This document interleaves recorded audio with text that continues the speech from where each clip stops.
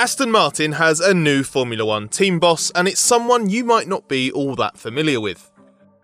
Former BMW Motorsport chief Mike Krack has been recruited to replace Otmar Szafnauer, with Aston Martin opting to look outside the F1 bubble to find the best candidate. Krack is a man with considerable F1 experience from the past though, having spent years working his way to the highest level of engineering in Grand Prix racing. So let's take a look at who Aston Martin's new team boss is and why he's considered the right man for the job, starting with the parallels this signing has with one by Aston Martin's main rivals. Krack had been at BMW since 2014 and came to lead its global motorsport programs in Formula E and sports car racing. He's previously worked at Porsche and had a lengthy engineering stint in F1 with Sauber, then a race engineer including working with Felipe Massa and eventually the team's chief engineer. Krack replaces longtime team member Szafnauer in charge of Aston Martin's F1 operation, which falls under ex-McLaren CEO Martin Whitmarsh's overall direction and the ownership of Lawrence Stroll.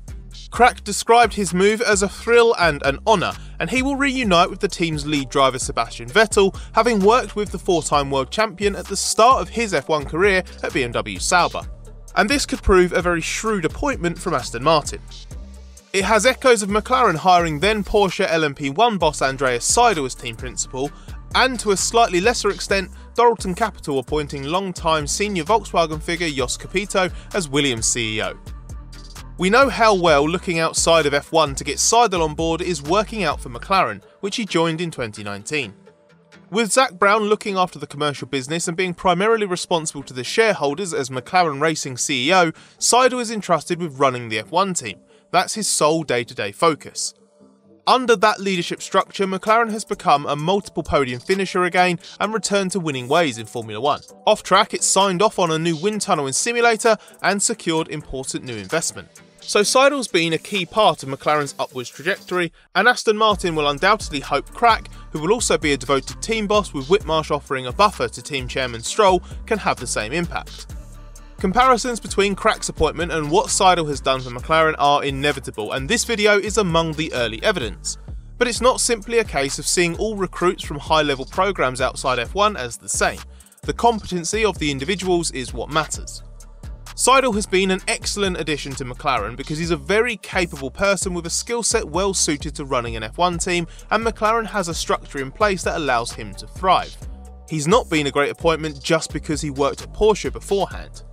By the same logic, Krack's arrival at Aston Martin doesn't guarantee the same results as Seidel's McLaren tenure just because of the surface level similarity of F1 team hires chief from a massive German manufacturer. But as you might have worked out by now, we are about to tell you what really makes Krack a potential Seidel level appointment. And while we take a couple of seconds to get our notes together to do that, we have something to ask of you. If you're enjoying this video, please hit the like button and make sure you subscribe if you haven't already to follow our channel in the future. It helps us out a lot, and with F1 launch season just around the corner, we've got loads planned that you're going to want to see.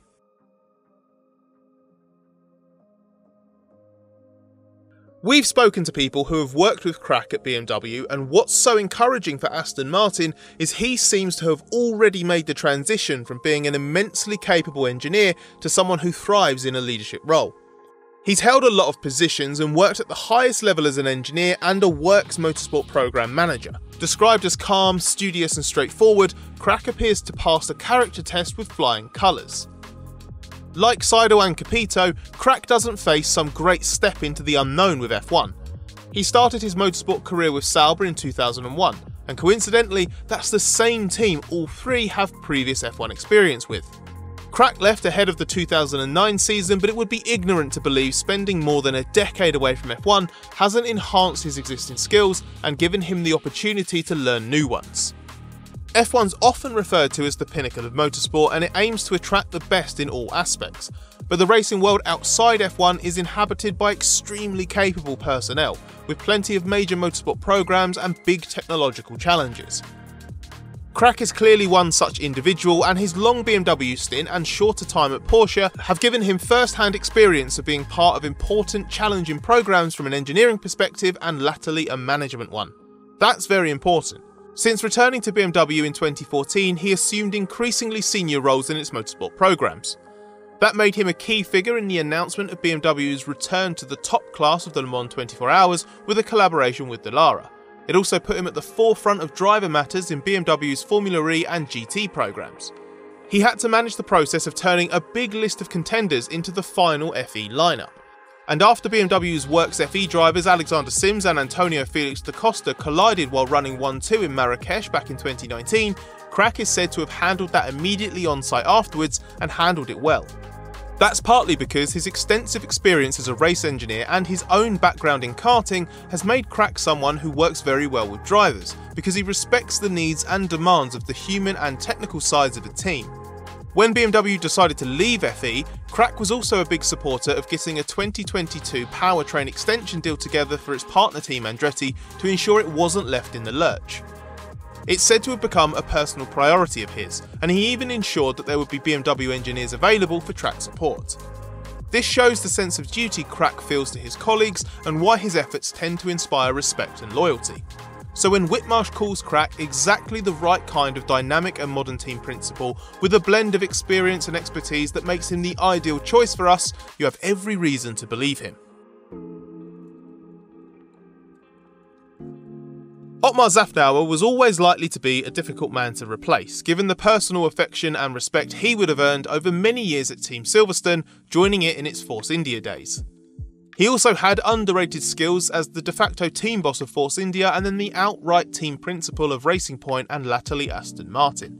But Krack is a worthy successor and could come to represent a genuine upgrade. His career will command respect from all areas of the team automatically, but the way he's said to deal with people will undoubtedly accelerate that process and get people to buy into his leadership. He will also have an excellent understanding of its engineering requirements, and he should be a great resource for a studious, experienced champion like Vettel to tap into as a driver. The main question mark is how well his experience of juggling the boardroom demands of a major manufacturer like BMW compare with answering to a chairman like Lawrence Stroll, who has grand ambitions for a team he is investing heavily in. These are different situations and come with different challenges. Stroll has marked Krack's arrival by stating, "We are about to embark on year 2 of our 5-year plan, the objective of which is to win Formula 1 World Championships. All the ingredients we require are coming together.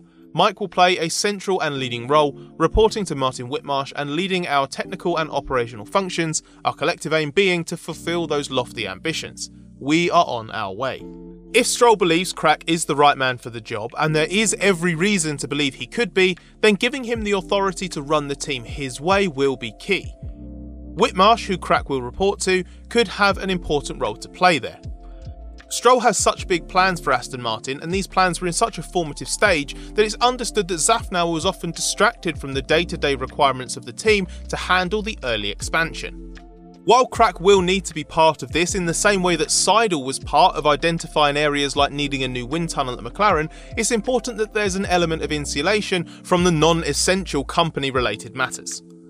Handle it right and Krack could excel as someone who has a rare blend of being technically savvy, well versed in the demands of senior leadership, and a good man manager who leads by example. And with a reputation for being a straightforward individual, he should fit well with the no-nonsense approach that typified Team Silverstone in the past, especially when it was its most effective. Krack said, "Team Silverstone has always impressed me. It's full of talented people and real racers. That racers' culture and values are what is required to succeed in motorsport. I know that, and my new colleagues know it too. We will work incredibly hard. We want to win. Together, we will." A racing-focused environment free of politics was a key element that was swiftly identified as something this team needed to hold on to once Stroll's investment came pouring in. And Krack might be the perfect leader to protect Aston Martin's existing strengths while also being able to cope with the higher stakes that come with running an ambitious F1 team.